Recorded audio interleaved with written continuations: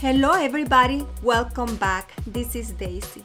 In today's tutorial, you're going to learn how to make a layered cake topper using the new offset feature from Cricut Design Space. This one is going to be a very simple process, but we're going to create a beautiful, good quality cake topper. And for this project, we're going to need cardstock. I like to use the 110 pounds, so we have a very sturdy cake topper. It can be solid colors, metallic, with design, or with glitter. And we're going to need clear glue. It can be liquid, or you can use the tape runner. I like the tape runner because it's less messy. And if you're going to use clear glue, I recommend you to buy a glue pen because it's easier to apply and it's not messy. And if you wish to make a 3D cake topper, I recommend you to buy this adhesive foam dot. They come in different sizes and they also come in squares. I like the circle ones. Also, you're going to need wooden sticks and a hot glue gun. Before we start with the process, I would like to invite you to subscribe to my channel and like my video. And let's start with the design. Let's go to text, let's go to fonts, and let's look for a beautiful font. This time I'm going to be using Sweetie Almira.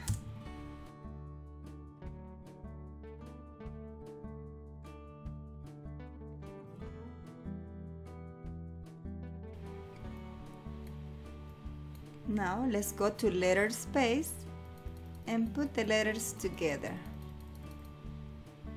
like that.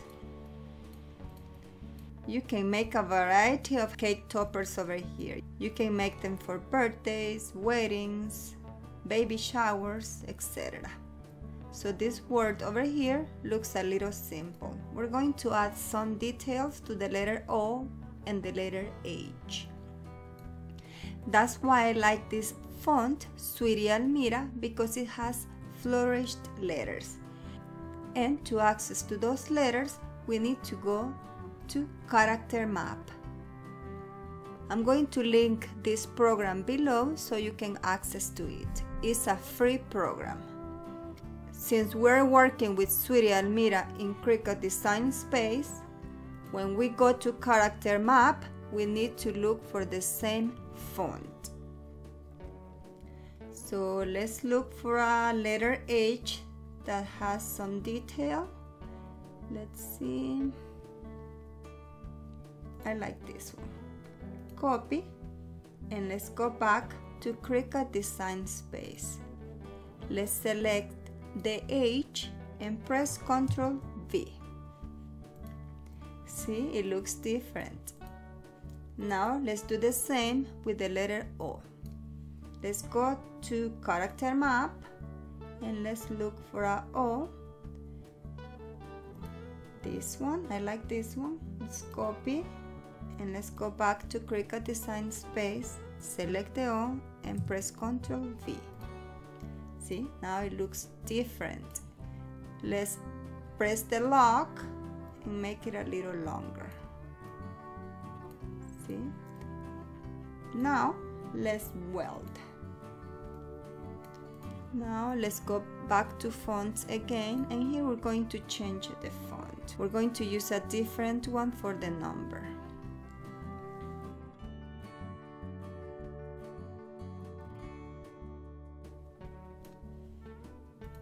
Let's try that one.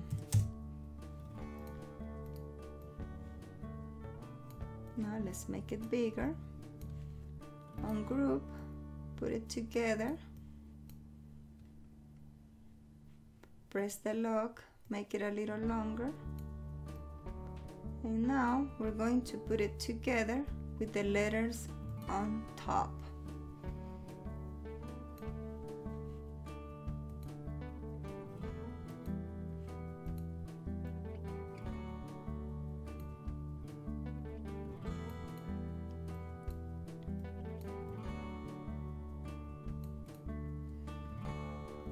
Now that we have it the way we need, we're going to select both layers and weld. So now we're going to have only one layer. Now let's work on the layers using offset. Let's press offset over here, and here we can regulate the size of the layer. If we want it thicker, let's go to the right. If we want it thinner, let's go to the left. Going to leave it like that and apply. So now we have two layers. Now we can change the color on that one. The one in the front is going to be gold.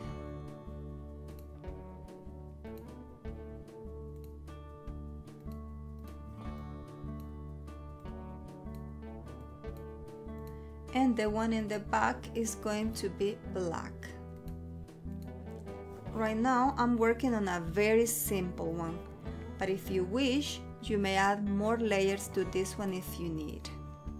Like for example here, we can go back to offset and apply.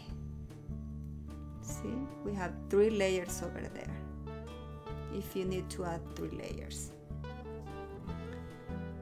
We can change the color again. Look. Obviously this is not the color that is going to look when we cut it. I'm just trying to find something similar, but I'm going to cut it on glitter cardstock.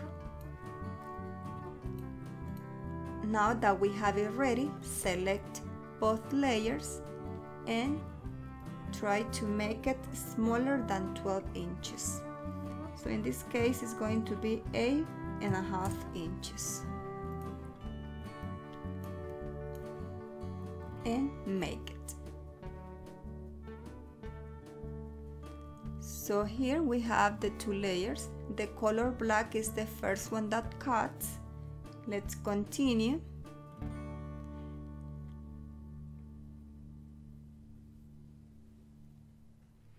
And over here is going to give us the option to select the material that we're going to cut.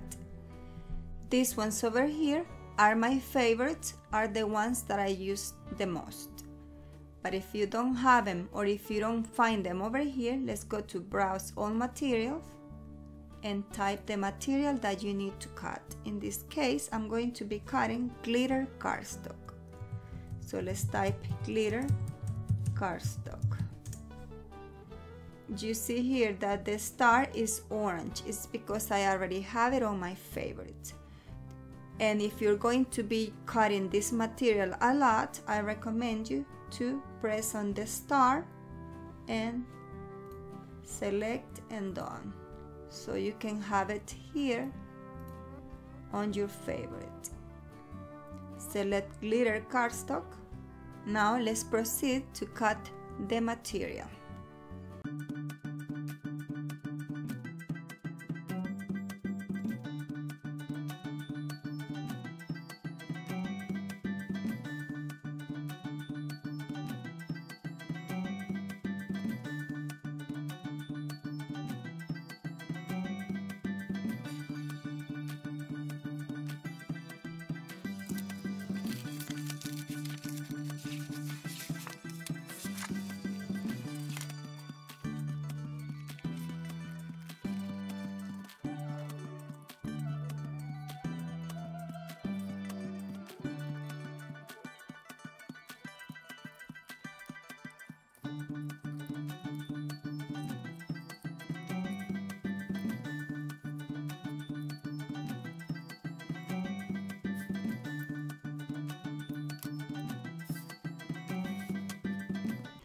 Now we're going to assemble the cake topper.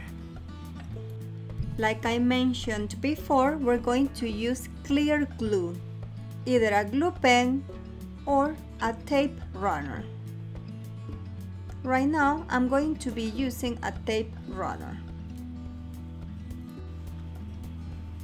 And if you want to make a 3D cake topper, you may use adhesive foam dots.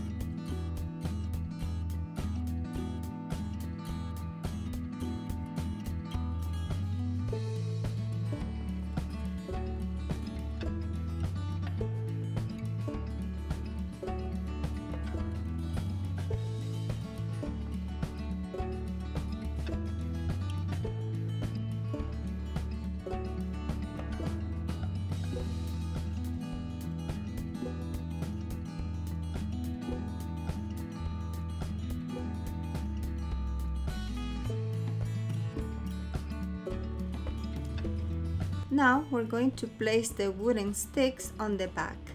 If the cake topper is too heavy or big, I recommend you to use 2 sticks. This one is not heavy or big, so I'm just going to use 1.